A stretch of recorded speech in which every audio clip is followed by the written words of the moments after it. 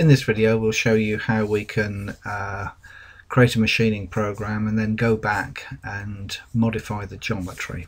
So I'm in the CAD system at the moment, so this is the parts that I've drawn up.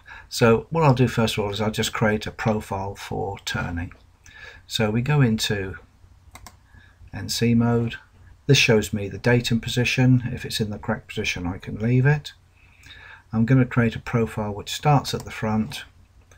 It's not closed, therefore I need to give it the end point, which is here. Okay, now I only need to create a profile of half of the shape, and in fact if you create a profile of the entire shape above and below the center lines, it'll cause problems later on, so only do one half of it. It doesn't matter if you choose the top half or the bottom half. So we save this file away, and I'll call this mod 3. So we take that through into machining.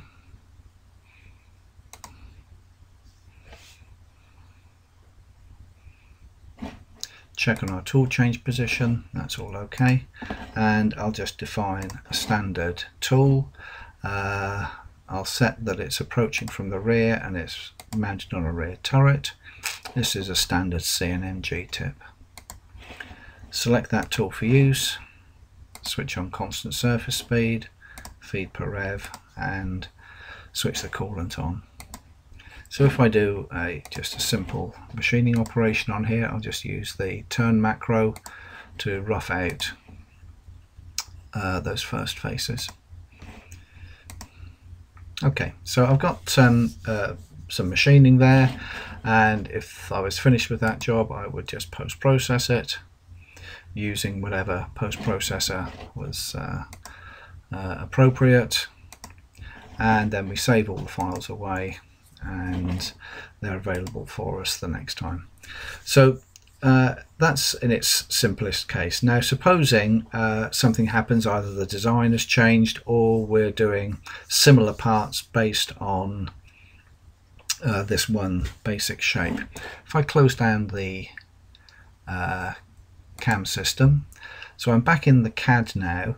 Now supposing we want to change this face here, it's currently 32 millimeters, and we might want to change it to something else. The first thing to do is to delete out the profile, so we're going to modify the geometry and then recreate it. So we choose delete, right click and choose the type of item we want to delete. So we'll delete a contour or profile. Okay. So if I just zoom in on there now, what I'll do is I'll use the move command to move this area here.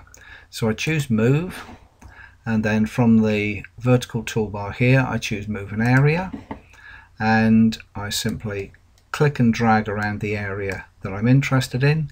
Now you'll notice that it's highlighted certain parts. These are the things which are going to be moved.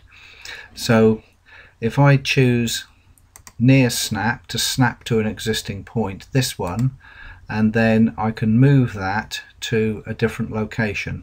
Now that's all okay if I was snapping onto a grid, but in most cases I'd want to move it by a specific amount. So I can use the command window at the bottom and just type in where I want to move it to. So I'm going to move that in X 2 millimeters. Don't forget, within the CAD system we're always working in X and Y.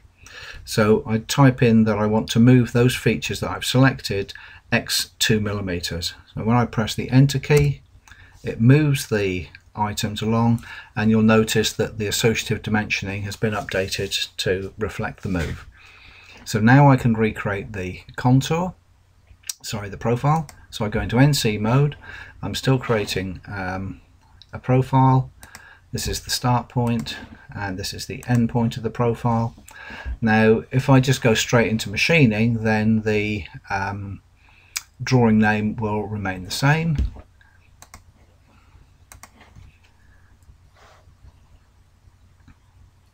And when I get into the CAM, it knows that the geometry has changed and it wants me to reload the geometry now, and I say yes.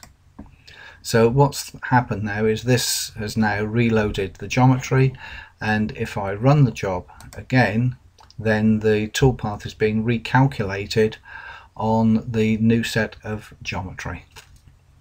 The other thing that you might want to do is, if you have a long list of program operations here, is you can highlight the operations and use the shift key and use the control key, standard windows, selection methods, right click the mouse, and you can cut, copy and paste these.